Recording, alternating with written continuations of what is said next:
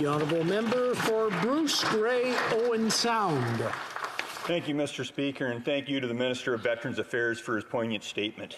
On behalf of all Canadians, and I believe and all Conservatives, I'd offer the following additional details about the Books of Remembrance.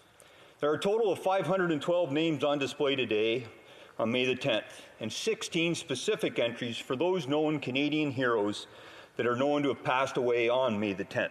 They are Private Francis George William Floyd, Flying Officer Reginald James Dew, Private Joseph Clow, Corporal Patrick Duffy, Private Clayton Morningstar, Lieutenant Charles Casimir von Strauss-Benzie, Private Duncan McKinnon, Private Arthur Murphy, Private Stephen Payne, Private William Roberts, Private John Vaughn, Master Warrant Officer Lauren Stewart Bessie, Gunner Rex Elms, Captain Paul Rackham, Carpenter Eric Caro, and Second Lieutenant Ivan Arthur Thomas.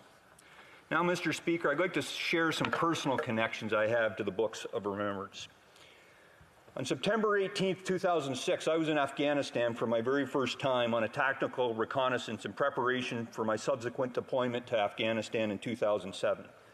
Unfortunately, on that sad day, I was there when we lost Corporal Glenn Howard Arnold, Private David Robert James Byers, Shane Patrick Keaton, and Keith Ian Morley to a bicycle improvised explosive device. I then witnessed, Mr. Speaker, the absolute resolve and resolution within that combat team that they were a member of, and this phenomenal leadership from then Major Mike Wright. And I had the honor to participate in 3 ramp ceremonies for those 4 fallen heroes in Afghanistan, in the UAE, and then back in Trenton. Needless to say, I was really well prepared to understand what I was getting into, and in order to prepare my own soldiers for the subsequent mission when we deployed 4 months later. Unfortunately, even before then, on October 3rd of 2006, in my own riding of Bruce-Grey-Owen Sound, we lost Corporal Robert Thomas James Mitchell. I have the honor of knowing the Mitchell family now quite well, and to say the least, the pain is palatable every day with them, because I know they will never forget their fallen son. Unfortunately, back to 2007, a couple months after I was deployed, out in Maywan Desert on April the 8th, 2007, Easter Sunday, I lost 6 of my own soldiers. Private David Robert Greenslade, Private Kevin Vincent Kennedy, Sergeant Donald Jason Lucas, Corporal Brent Donald Poland, Master Corporal Christopher Paul Stanix, and Corporal Aaron Edward Williams.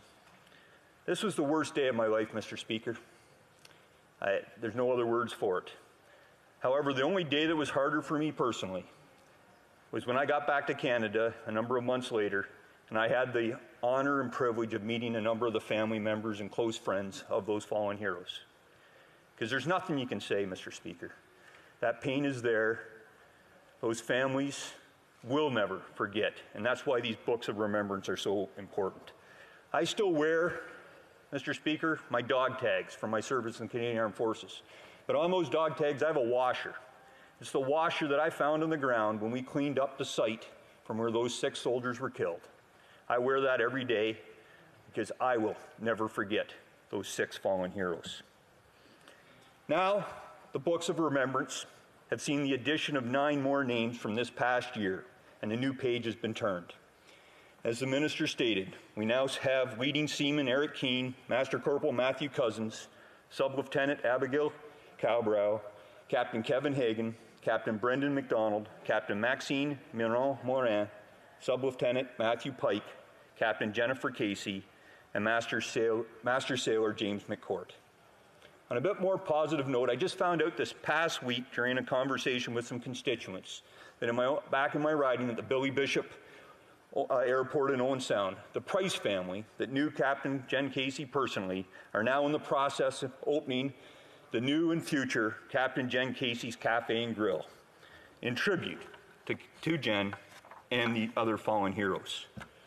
I'm sure all members here in the House, and for the most part all Canadians, have their own personal connections to some family or friend that has made the supreme sacrifice. In closing, Mr. Speaker, these books of remembrance are of vital importance to ensure that these Canadians' heroes are never forgotten. We owe this to them and their families. Lest we forget, we will remember them. There you go.